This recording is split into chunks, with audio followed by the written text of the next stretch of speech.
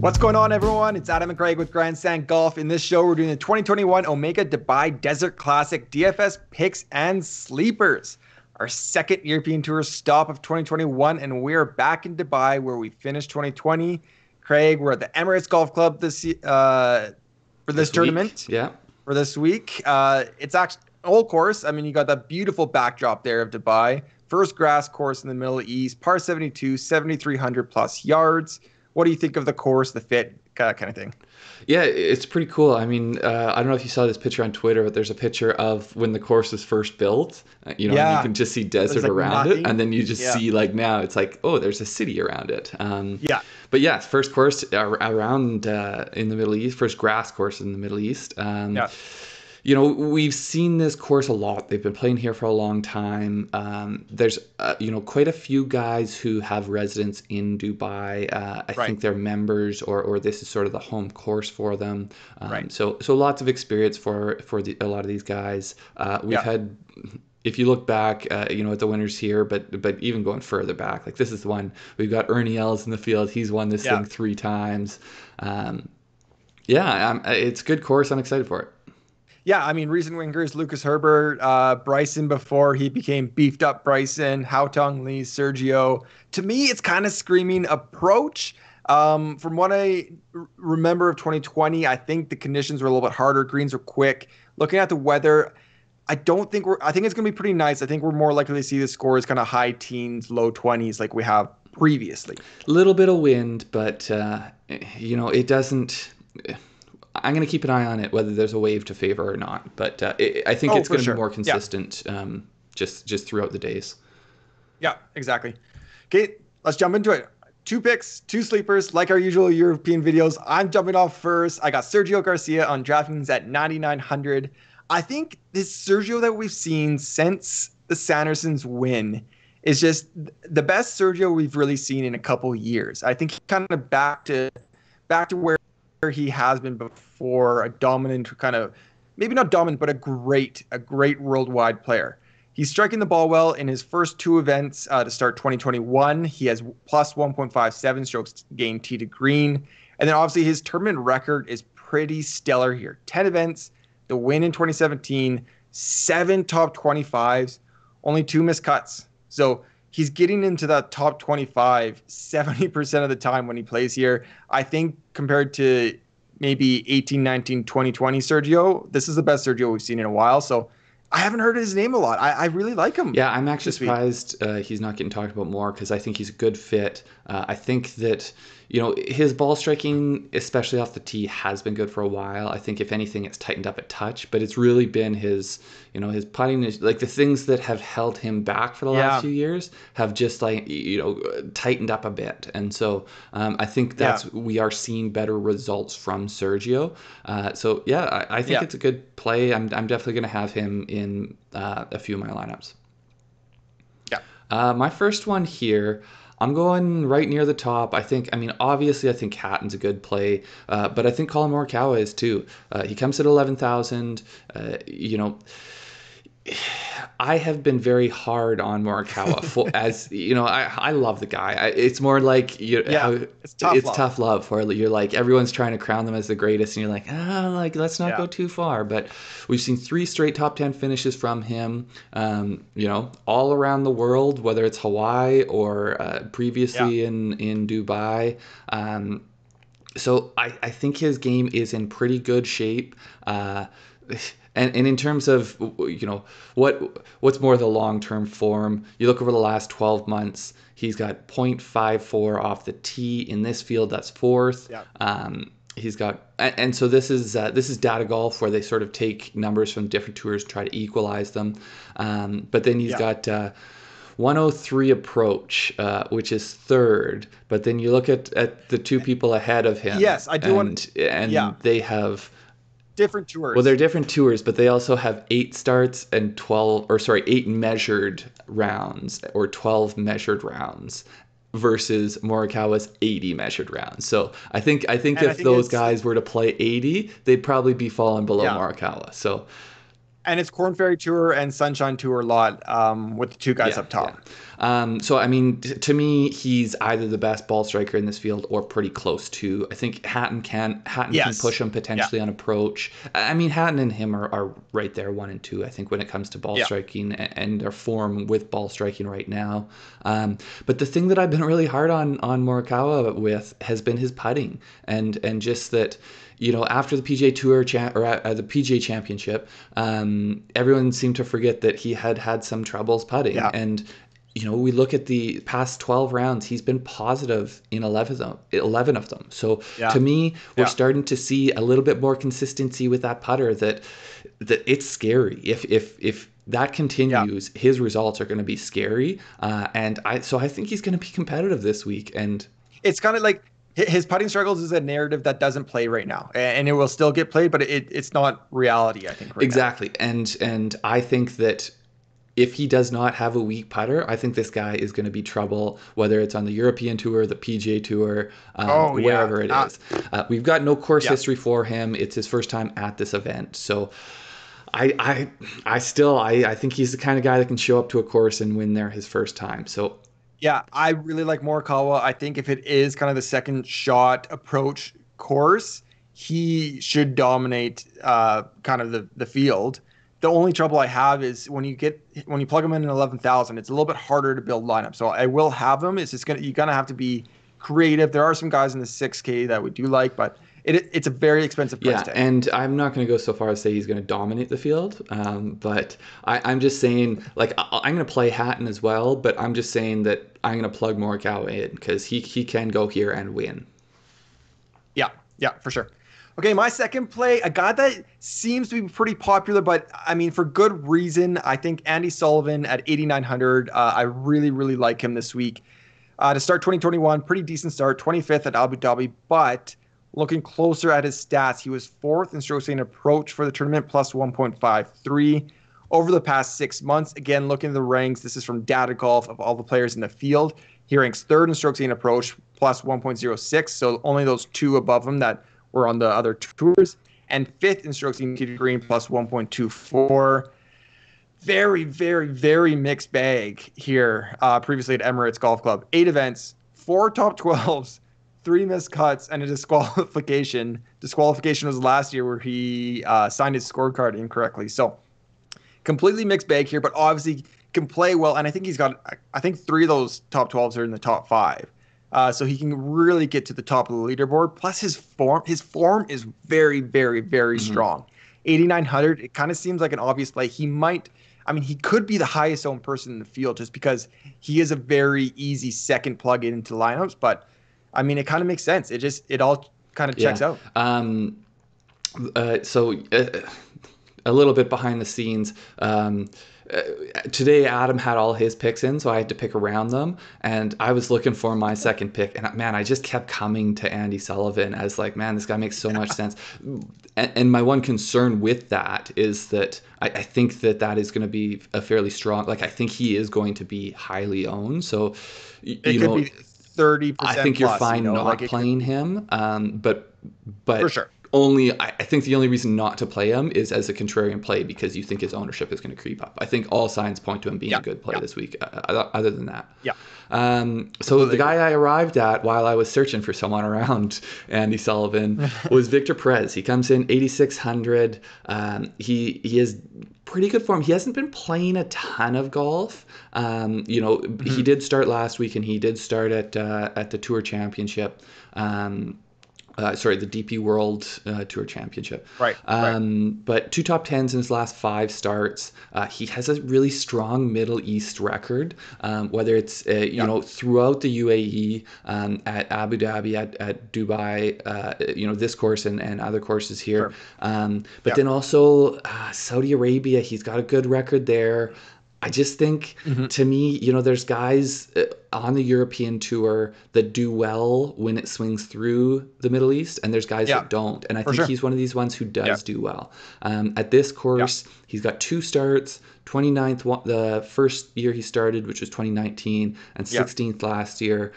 So to me, it's just, I think that I think there's a pretty good chance he's going to be somewhere up there in the top 25. And then if he is somewhere up there in the top 25 and it skews towards the higher end of that scale, then I'm pretty okay with that. I think he's in, last week he ended up with a fairly, the finish didn't look good, but I think he played better than the finish. He shot a 76 on Sunday to topple down the leaderboard. But his putter was ugly. His ball striking, like we often say, I'd rather a guy coming off an ugly putting week than an ugly ball striking week. So for sure. His approach play was good. I want to say he was, don't have the number written down, but I think it was maybe 11th in the field in strokes gained approach. Ball striking's good. I think that if he can figure out the putting a little bit here in his days off and come out there and get a little bit hot with the putter, I think he can be very competitive. Yeah, a play I like, a good pivot from Andy Sullivan. I think I haven't made my complete player pool yet, but he will be in it. Good form. Yeah, I mean, I agree with kind of everything said there. Doesn't really get me too excited, but that's what gets me excited. Maybe that will decrease his ownership. We don't know. Okay, jumping into our sleepers for the European Tour, where you're going 8,000 and below. We're going to give you two each. My first is Rasmus Højgaard at 7,400 on DraftKings. So, I mean, people kind of became familiar with Højgaard over the past year. Last 6 months, he's 10th in the field in strokes gained tee to green, plus .062. Started in Abu Dhabi. It was decent. I think I forget where he finished, but I mean, he made the cut. But I mean, the takeaway, 4th in greens in regulation, 79.18. And if we look at his only previous experience here at Emirates, he missed the cut. I mean, he was way out there. I think he shot 78 on Friday or something. But was he able to drive at that point, or? I don't know. I mean, he's 18, right? Maybe he's 7. I don't know when his birthday I think he might be 19 now. Yeah. But in that tournament, he only hit 44% of his greens in regulation. So if he has his irons working along with his steady kind of dominant driver, I think his ceiling is so high. It's just that the floor kind of completely collapses out in different tournaments. So I like where he started 2021, and if he can build off that in Emirates, I really like the play. I think it will be popular because he is that name in the past in 2020. But I think he gives you a ceiling down here that not many people can. Yeah, I mean, the thing, you'd probably pick Rasmus Højgaard every week if I let you. And I think with decent reason, because his upside, he can go out there and win every week. The talent is there. Really, it's just a matter of, he's so young that it's a matter of him polishing his game up. I like him as a GPP play. I think he's got huge upside. But prepare for the fact that he is very volatile. He'll miss cuts and then he'll top 5. And you won't really be able to predict why it's happening. Other than the fact that, I mean, young elite ball striker that when he goes out there and puts everything together, he can be as good as anyone. Yeah, exactly. Completely agree. My first one here, really pushing the ceiling of what we do for sleepers, but I'm looking at Lucas Herbert. He comes in 7,900. I think he's in good form. Tied for 31st or better in 5 of his last 6 starts. And top 10 in 2 of his last 4. So to me, he's getting decent results. He was 25th last week, and he was 68 in his first 2 days, and then went +3 on the weekend to really just fade back. Like, I think it easily could have been a top 10 if he would have closed the deal a little bit better. Great course history. He started twice here. 7th a couple of years ago. First last year, beat Christian Bezuidenhout in a playoff. I mean, you can't ask for much better than a guy who's come here twice and top 10 both times, regardless of whether it's a win or not. Just looking at strokes gained total. So is he a good value? That's the argument I'm making, is that he is. He's 14th in this field over the past 6 months in strokes gained total. So to me, it's just a pure value play, obviously with upside. I don't know if there's a whole lot more. It kind of seems like a mispriced. Like, it seems weird that he's down here with his form, with his course history. I mean, he's kind of like the horse for the course with good incoming form. So it seems a little bit too obvious. Is it a trap? again, an ownership trap? Or no one's trying to trap you. It's the ownership, I think, that'll be the potential issue. People are trying to trap me. Come on. But yeah, I think it'll just be a matter of, ownership is an issue oftentimes if guys have good course histories, but then if it's last year's winner, I think it adds that much more to it. Their name is just that much more in the headlines all week going into it. Yeah, I like him. He'll be in my pool. I don't know how much, but he will be. A guy I think that you want to kind of pay attention to in the 6,000s is Sebastian Heisele. 6,400 on DraftKings. I brought him up for the golf in Dubai, and I believe he missed the cut there. But now he's back at his home course. So looking at his 2020... Okay, I guess I'll go down to the bottom point first. He's won multiple club championships at the Emirates. He lives here. That's his home course. He won the club championship at 15. I mean, he's been here for a while. The one thing I feel like I need to know is, like, I know Stenson's a member of the club. I'd like to know, like, who else is competing in the club championships? Is it like, like your dad, or like, like it's just some dudes, or is it like competitive golfers? It's probably not the same field that's in this one. But I mean, he just has you got to think he has so many rounds on this course. Okay, that's great. That checks that box. Looking at his 2020 stats, it's not like he's just kind of like a tournament sponsor invite. He's legit got the 2020 stats.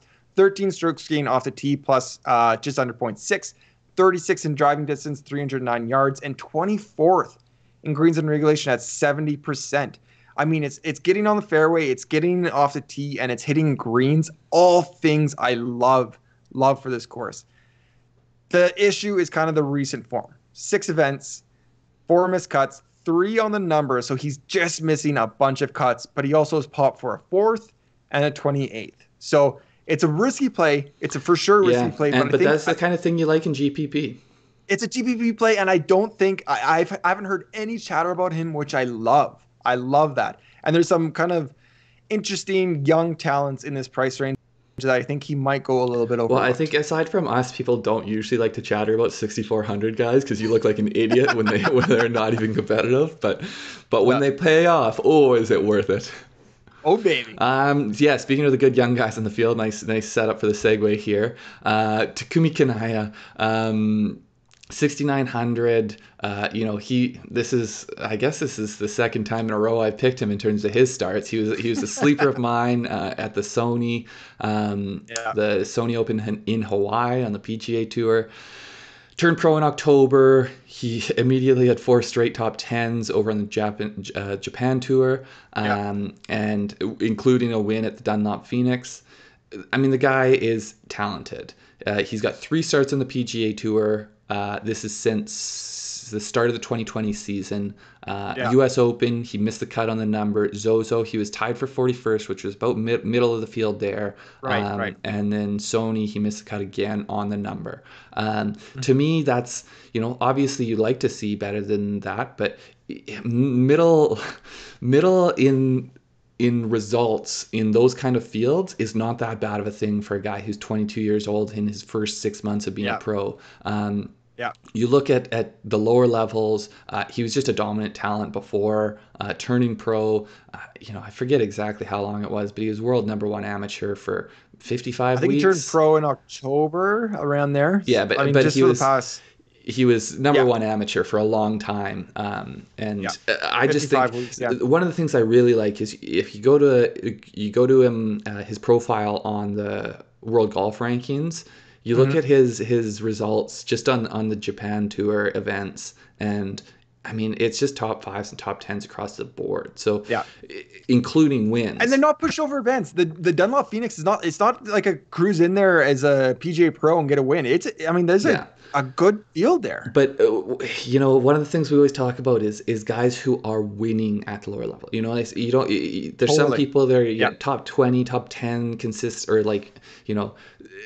somewhere around there consistently, but not ever actually like up in the high, like contending. And it looks like he's doing that basically week in, week out. So I think he could easily pop this week, but I think even if he doesn't go out there in top 5, I think he's a high probability that you're going to get pretty good return on him. Yeah, I completely agree. I did see an interview with him, I think, late in the fall of 2020. He said that he's actually looking to start his career on the European Tour this year. So I believe he got a sponsor's invite for this tournament. I believe he's in the Saudi field next week. So for European Tour fans, this is a guy to kind of remember the name and pay attention to. I think, yeah, it's just a matter of time before he breaks out. So be early with him, and it's a great tournament play. Yeah. All right. Thank you, everybody, for watching. Make sure to subscribe to our channel, watch our other videos, and like and comment. Let us know your sleeper for the Dubai tournament this week. Yeah. I want to see where you think we're wrong. And if you think we're wrong, who you think is the right pick. Plant that flag. Plant the flag on someone. Good luck, guys. See you guys.